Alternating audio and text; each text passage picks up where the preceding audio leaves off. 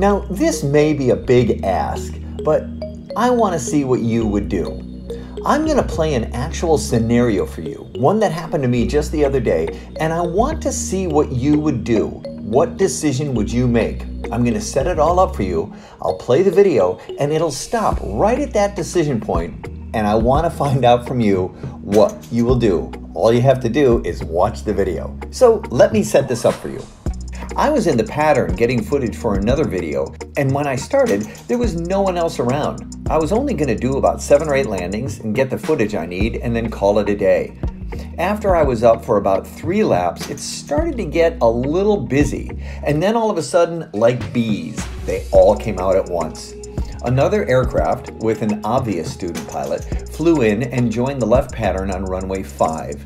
Then glider operations started departing from runway 1, and parachute operations began departing from runway 1 and landing on 19. The wind was 060 at 9 to 12, favoring runway 5. The parachute and glider operations always stay on runway 19 regardless of the wind.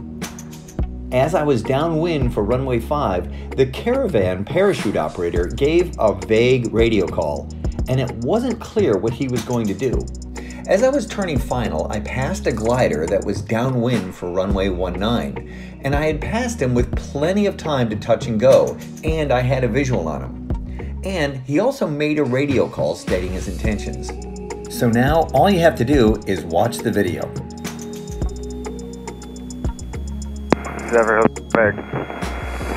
Caravan is departing 5. We will be getting into the pattern for a landing on 19 Zephyr Hills.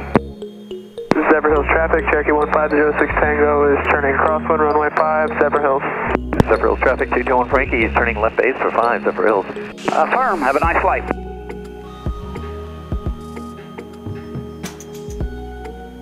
Zephyr Hills traffic, ladder 7 Whiskey. Whiskey's on the 45 for a right downwind, runway 19 Zephyr Hills.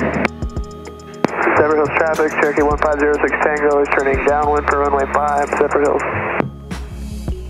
Zephyr Hills traffic, 221 Frankie's turning final for 5, Zephyr Hills. We have glider in sight.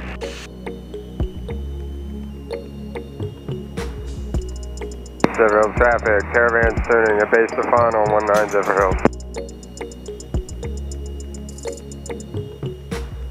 Got the Caravan inside, I'll be number 2 behind you, or actually number 3.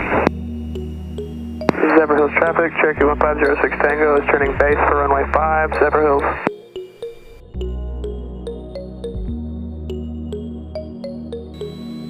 Zephyr traffic, glider 7 Whiskey Whiskey, turning right base, runway 19. Don't see the Caravan.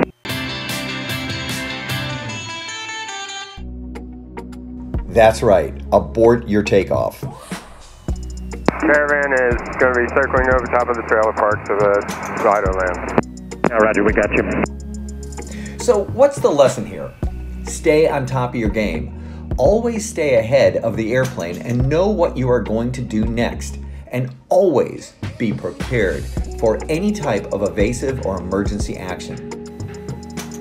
Zephyr Hills traffic, 221 Frankie's clear, runway 5, Zephyr Hills. All right, so I had to abort that. Traffic, Cherokee 1506 Tango is turning final for runway 5, Zephyr Hills. I had to abort that. Glider Whiskey Whiskey is on final over the numbers, runway 19 Zephyr Hills. I had to abort that departure because there was a Twin Otter on final for 19 and a glider on final for 19, and as I looked up, they were heading into each other. The Twin Otter had turned and done a rather evasive turn, and the glider was coming in because gliders have right away. Quiet airports can become busy in a flash, and events that you don't think are likely are usually the first ones to happen, so be prepared.